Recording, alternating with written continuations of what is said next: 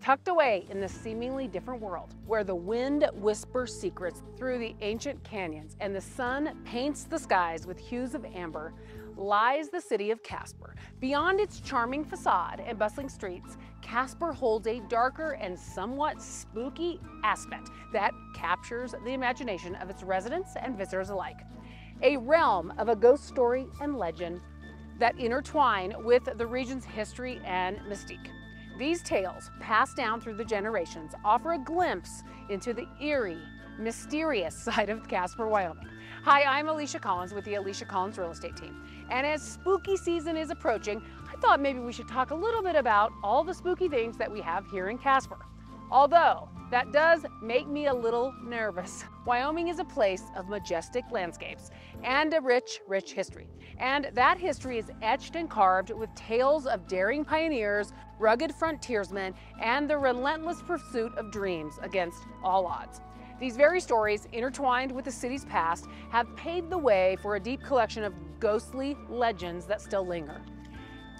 Housed amongst the crevices of old buildings in our historic downtown, as well as wandering through our wide open plains, one such tale revolves around Fort Caspar, a relic of the past that witnessed the strife of the Indian Wars. This particular museum that was once an actual fort tends to get curiosities flowing.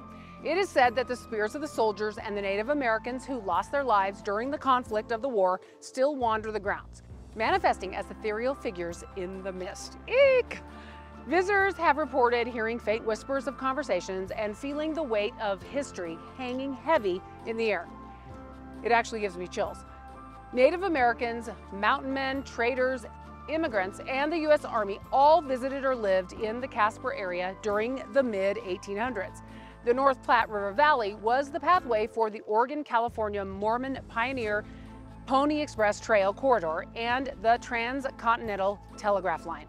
Wyoming was home to the Shoshone, Crow, Lakota, Cheyenne, Arapaho, and Utes when wagon after wagon of westbound immigrants followed the North Platte River to this area, crossed the river, and continued along the Sweetwater River to South Pass. Fort Caspar was first active as Platte Bridge Station from 1858 to 1867. During that time, there were many battles that resulted in many deaths that happened near the location where the fort sits today. The energy of things that happened in the 1800s is still strong at the fort, with historical artifacts, documents, and said spirits around the grounds. You never know what will happen. In fact, many ghost hunting expeditions and tours have happened at the fort over the years. Count me out. I have heard that even videos that have recorded ghostly activity, you'll have to let me know about those. I am not going to watch them. I think they might even host ghost tours during October at the fort. Casper's ghost stories aren't limited to old fort confines, however. The historic downtown district, with its vintage architecture and echoes of bygone eras, have given rise to a plethora of eerie encounters.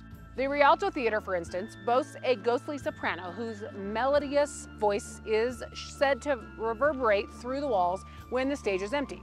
Some attribute this to the phenomenon of a long-lost performer who met a tragic death before a performance. Further tales unfold with the confines of historical Bishop Home, a majestic mansion that stands as a testament to Casper's aristocratic past. The lingering presence of former residents, their footsteps echoing through empty corridors, serves as a testament to the enduring connection between the living and the departed. Casper's ghost stories extend beyond the city limits and into the vast expanse of Wyoming's natural wonders. This haunting beauty of Independence Rock, a historical landmark along the Oregon Trail, conceals stories of restless pioneers who perished on their journey westward. Their apparitions reportedly materialize on moonlit nights, internally frozen in their pursuit of a better life. Devil's Tower, a geological marvel that rises dramatically from the landscape, also harbors its own tales of the supernatural. Some say that Native American spirits inhabit the tower, guardians of the land who reveal themselves to those with open hearts and minds. As the morning sun rises and shines upon the peaks of Casper Mountain, you might not think of spooky things. But maybe, as the stars shine bright in the October sky, you might guess that spooky season is upon us here in central Wyoming. If haunted old forts or vast landscapes aren't your thing, how about a slow and scary drive up Casper Mountain to Crimson Dawn? Once you arrive atop the mountain and pull into the winding road towards Crimson Dawn, you will be beckoned by vast mountain landscapes and the enchanted world of Neil Forsling's creative and inspirational legacy. Long ago, all the way back in the late 1920s, there was a woman named Neil Forsling. Her and her two daughters, Mary and Jean, used to live right on the grounds of Crimson Dawn in a log cabin. The three of them alone, but together. Their old home now stands as the Crimson Dawn Museum. The log cabin and the surrounding land play host to the momentous of their life on Casper Mountain so long ago. I mean, that's over 100 years ago. Mrs. Forsling might not have been exactly what you think when it comes to a mountain mama. She was a painter, a writer, and a storyteller whose art was rooted deep in mythology. She set out to find inspiration amongst her surroundings, which was, yes, our beloved Wyoming landscapes. She lived a life working hard to bring to life her art with her own dreams and visions and shared them with her daughters. One of the most iconic stories told was about 7 Crimson Dawn witches and other spiritual characters who used to come out and celebrate the summer solstice with her and her daughters.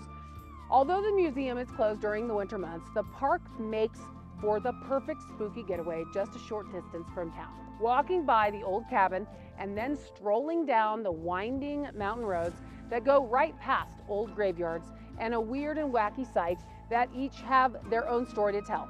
And of course, you better beware of the witches. Crimson Dawn is sure to give you goosebumps and make the hair rise on the back of your neck. In the modern era, as urban legend and contemporary ghost stories intertwine, Casper's otherworld residents continue to capture the imagination of believers and skeptics alike. Haunted houses, unexplained phenomena, and eerie happenings have become part of the fabric of the city's identity, coexisting with its bustling life of the living. Our city stands as a testament to the human fascination with the unknown and the unexplainable. Its ghost stories, far from fading away, have woven themselves into the tapestry of its history, inviting travelers and locals alike to explore the city's dual nature, one foot planted firmly in reality and the other delicately tiptoeing into the realm of the supernatural. So with its rich history and enchanting landscapes, it seems that Casper just might be a place where the lines between living and the departed seem to blur. Or do they? Our ghost stories, far from being mere tales to fright, are a testament to the enduring power of the human imagination and echoes of the history, and the undeniable connection between past and present. Whether one is a believer or a skeptic, the ghost stories of Casper serve as a reminder that the mysterious and otherworld continue to shape our perceptions of the world, even in the most unexpected quarters of existence. In 1928, the Rialto building was constructed in the middle of historic downtown Casper. It began as a cigar and soda shop, which it's remained until the 1940s. The building is situated right on a busy corner downtown and is also home to one of Casper's oldest movie theaters. The building has always been known to the locals as being haunted. Rumors were further proven in 2017 when the Rialto soda fountain undertook new ownership. It seemed that the decades of stories and rumors stood true. The new owner, his wife, and the staff noticed strange activity in the old shop right away, from unexplained moving objects, random cold drafts of air, and they also had many clients that would ask about the old man smoking behind the bar. Of course, there was never an old man smoking. Well, not a living man at least. You know that I'm a sucker for all things Wyoming, and I guess that includes all the spooky things as well. Of course, these are not all the hauntings and scary things that we have to offer here in Casper, for sure. This city has its own share of folklore and tales, stories of ghosts that have haunted its history for generations. I get it. Do you like scary stories and tales of hauntings? Is that your thing? Have you heard any secret hauntings that you know about where you live or even right here in Casper? Comment below and tell me about them. Of course, like and share this video so that all your friends can tell us their scary stories too. If you're looking for your own home in Casper, we would love to help you. My team and I have time for you, and we absolutely love talking with all of you and hearing from you below in the comments. Remember, we want you to love where you live. See you soon.